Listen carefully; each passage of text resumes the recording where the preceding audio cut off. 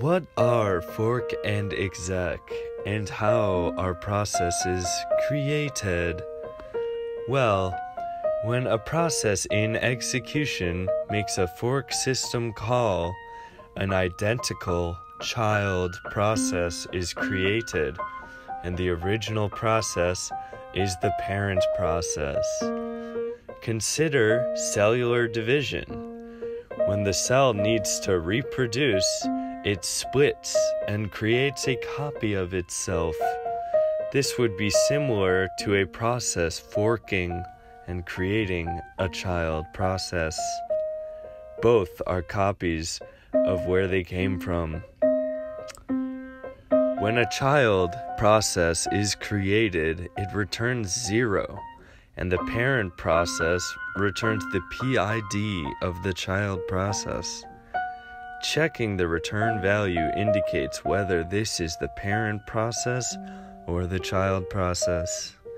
Both continue to execute at the same line of code unless exec is called by the child.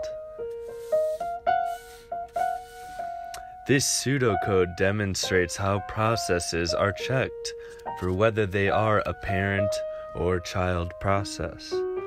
Remember that new child processes, PIDs, are initialized to 0. Exec loads the files associated with the child process. For example, in this code, each child process created by the fork calls continues in the line of code immediately following the system call which created it, rather than starting at main. In this way, a fork call is different than a recursive method, and it doesn't behave like a method call stack.